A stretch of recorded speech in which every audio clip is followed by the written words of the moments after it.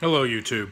I'm going to do a video that tells you how to transfer fish from an old tank into a new tank as efficiently and quickly as possible, safely as possible. I don't do YouTube videos, but I've benefited from so many others that I thought maybe my experience here would benefit somebody else and save somebody the aggravation or loss of their fish. So I hope this helps.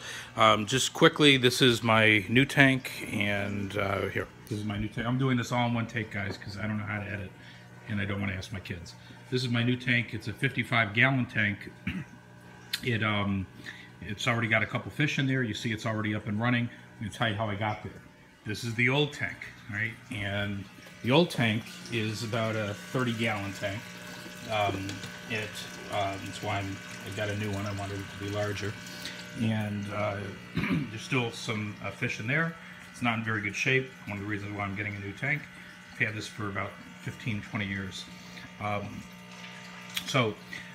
First thing I did is I took my trusty Lowe's bucket, which I got for about $5, and I siphoned water into it from the old tank using a very typical kind of siphon that you get from an aquarium store, pet store, very cheaply.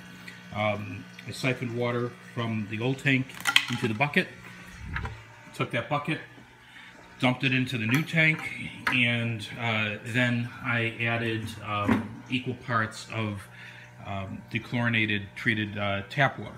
And the way I treat tap water is through the API Stress Coat product, but you can also use Novaqua or many other treatment methods that they use to take the chlorine out of the tap water.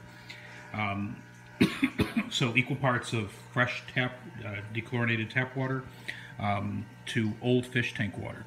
Then I took I had 2 over-the-tank filters on the old tank.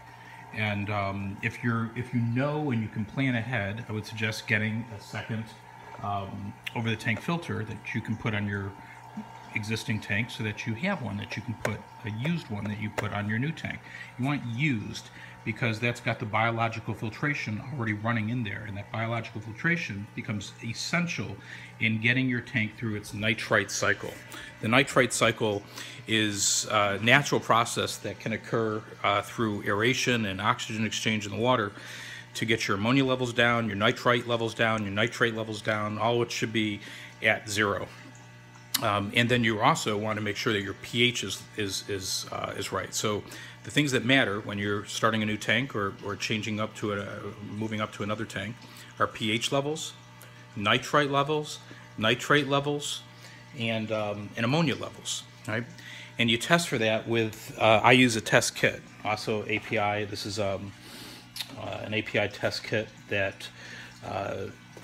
It looks like this. Comes in a little plastic box with all these chemicals in it, and little test tubes, and a color chart. And I'm not going to go into how you use this. There's other videos that explain that, but it's essential to make sure that you get it working right. I've heard test strips work for some people, but this is the way to go. It's a good investment. Lasts about 5 years. So what you do is you move water from old tank into new tank, and move gravel from old tank into new tank. Move as much as you can from the old tank to the new tank without agitating your fish. So you want to keep that in mind as well. So even your decor has biological filtration in it. The healthy beneficial bacteria latch on to the surfaces of your decor, your rocks, certainly your sponge filters, and your over-the-counter filter medium that's inside there. And then you are going to move your temperature over. How do you move your temperature?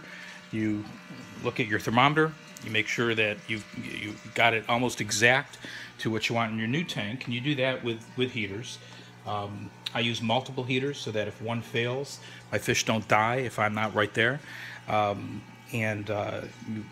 to use 3 heaters that work on smaller tanks than 1 heater that just covers your tank.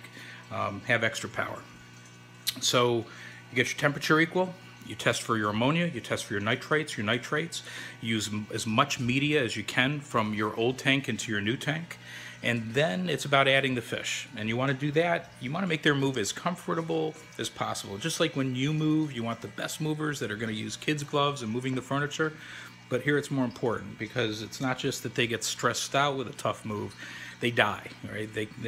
Stress kills fish, and the stress of a move is number one. The stress of getting netted and taken from one tank to another, and the stress of different chemical levels and temperatures and pH. So you want to minimize those problems. So the way I did that is I filled up my trusty Lowe's bucket again with maybe about a third of the way with old fish tank water. Put 2 fish in there, and then I knew that my pH level in my new tank, because I tested it on my API kit, was about 0.8 away from the old tank, which is not uncommon. So I used aeration, air stones and air discs and the sponge filter over a period of 2 days to do some oxygen exchange on the surface of the water, and basically it brought the pH down to within 0.4, which is acceptable, but still not exact, right? And I wanted to make it as stress-free as possible for these guys. So I put them in the bucket, and then I took regular airline tubing that you'd get to pump air from a pump into your fish tank through an air stone, the regular tubing, and I added this little guy on the bottom, which is an airflow regulator, which you can buy at any pet store that sells fish equipment. They come like 5 to a pack for $3. Very inexpensive. There's a little knob, and then, again, this is usually used to regulate air. There's a little knob on there that you would turn to regulate the airflow. But you can also use this to regulate water flow. So what I did is I put one end of this little airline tubing into the new tank, which had the higher pH. Remember, my fish are sitting in that bucket in their old water, right? And I put actually used a little suction cup that comes with airline tubing sometimes, so that it would hold in the new tank. And then I sucked on this, just like the siphon, so that I could get it going. And as soon as I heard that water flowing, because I don't want to swallow tank water if I can avoid it, I put it into my bucket, and then I regulated the water flow using that knob until it was just slightly more than a drip, but, you know, a little flow going, enough to keep the suction moving. And what that did is it allowed water from the new tank to mix with the old tank water, but very slowly, so that the fish could get regulated to their new home water quickly and without a lot of trauma and stress. Whereas if I just dumped glasses of water into their existing water into the bucket, that in and of itself, if there's a significant change in pH, would shock them. So this may not have been necessary. It might have been fine just to be put right into the new tank, but, you know, why not make things safer and better, and hopefully make sure that my fish have a good next week as they get adapted to their new tank. So that worked. Then I took the bucket and I literally dumped it slowly into the new tank, and my little fish swam out of there. And there's one of them right now. So that's my Corey cat. His name's Eric. He's been around for a few years. He's hardy, that's why I chose him. And then I also have a convict in here. I don't know where he's hiding, but the convict is also hardy. So I figured I'd put them in first and see how they do. But I wouldn't have done that unless I was confident that the water was in good shape. So I hope this has been helpful to you. Soon I'm going to be adding my Plecostomus, whom I've had for like 6 or 7 years. Put him into the new tank, and my upside down catfish guy. All right, well, I hope this has helped you in some way, and thanks for watching.